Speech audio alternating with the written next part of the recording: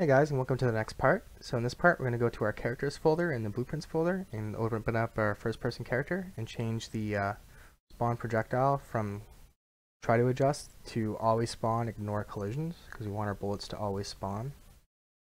What's the gun offset? So the gun offset is a bit high. We'll change that to 15, I think. Let's see how that goes. Yeah. So our zombies are going a little crazy, so we'll fix that up too. The way we're going to do that is go to our Simple Apocalypse folder, characters, and what's it under? Skeletons. Yeah, skeletons. So we'll go to our farmer first. And we're going to change the constraints for everything. And we're going to change it to, we're going to change all the limits to free. And I believe this will make him Gib. Nope.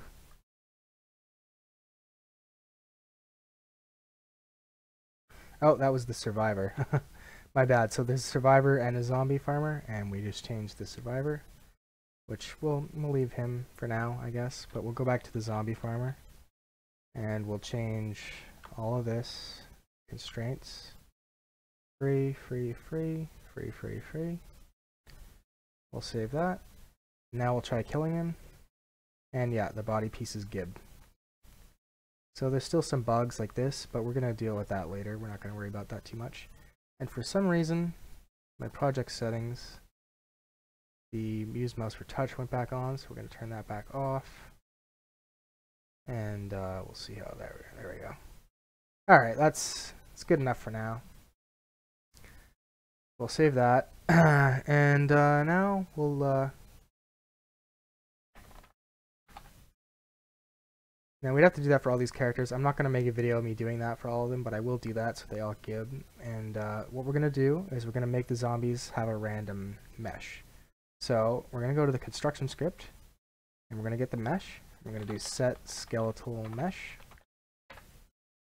and we're going to make this a variable, and then we're going to make that variable an array by clicking here, change the variable type.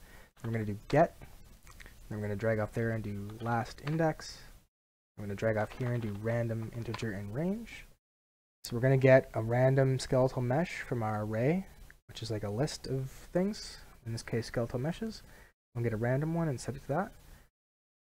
Now we'll rename this zombie meshes, and we'll just add a whole bunch. So I won't do them all for now, but I'll do 5. So we'll just type zombie, zombie, zombie, zombie, and zombie. Alright, so now our zombies are just completely random zombies, and right now the shaders are just compiling, so they have no textures, but that'll come in. Just wait for that real quick. So now whenever we want to add more zombies, you just go to here and just add more, and there you go. So we go there. And as you can see, since we haven't done his physics thing yet, he's still going crazy, so we'll need to fix that. But another thing we're going to do is we're going to go to our mesh here, or our capsule component, sorry, and we're going to make that hidden in game again, because we don't need to see that anymore. Close that, and there we go. So I'll go through these and deal with their constraints, but so again, you just go free, save, and that should deal with it for the ones that's relevant to. Alright, so that'll do it for this video. In the next video, we'll probably work on spawners, so we can have these guys spawn in, and then you can actually win and lose the game. Alright, I'll see you in the next video.